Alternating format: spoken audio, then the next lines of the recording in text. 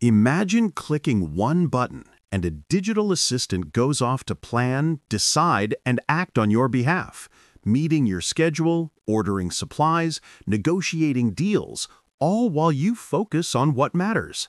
That's not sci-fi anymore. This is the rise of Agentic AI. Here's the deal. Up until now, most AI tools were reactive. You ask, they answer.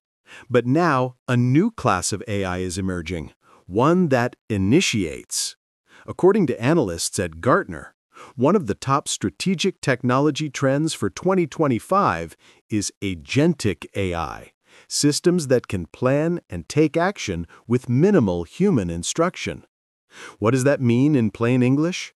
Think of an AI agent that recognizes your travel schedule, automatically books flights, hotels, and transport when prices drop, monitors your inbox, picks out tasks you keep putting off, and executes them, with your permission, learns your style, and negotiates contracts that match your tone and goals.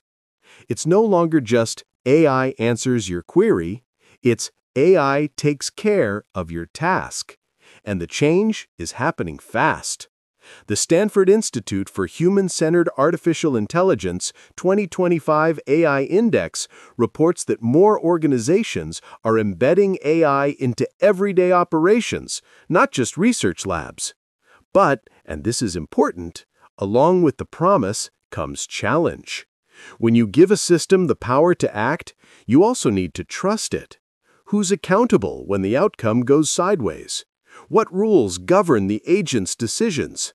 As Deloitte notes, AI is starting to weave itself into the fabric of our lives like electricity, but that means the infrastructure, standards, and ethics have to catch up. So whether you're a creator, a developer, a business leader, or just someone curious about tomorrow, pay attention. The age of passive AI is shifting into the age of active, autonomous AI. Here's the takeaway. Agentic AI isn't about replacing you, it's about augmenting you, giving you a digital partner that takes on tasks, frees you up to think bigger, create more, live more. If you're watching this thinking, how can I ride this wave? Start by asking, what repetitive task in my life could an agent handle?